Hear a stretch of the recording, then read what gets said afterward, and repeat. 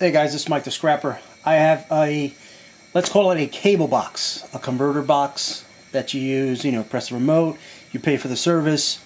Okay, I had taken off the top, so I don't want to give the advertisement off, but this is the box here. See that? There's nothing there that was in the panel. Little wiring, low grade, garbage, alright? Now, I took it apart to show you guys what's inside. This here, as you can see, you have the wiring, you have a transformer, you have some nice little copper. I'm not sure if you can see that. There it is. Some more wire. There's some copper in here, and these little, it's hard to see with this damn light. I'm going to have to try to get a studio in here. More copper, and there is some copper in here. Okay, and plus the board. You get some money for that. I also took apart the card itself.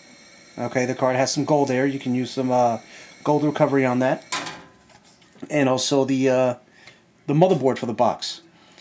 I'm not sure too much about these boxes. I know I've taken them apart and I've sold them. I know inside, this is where the card goes. There's some gold in there. There's some gold here, as you can see that little pin there. There's some more gold right there. And these little pins here have some gold in it. Okay, I see a lot of people throw these out, and I was curious about it, and I did ask someone, and they told me that they are responsible to bring these back. If they don't, they will be charged. And I guess people don't know that because I see a lot of people throwing them out.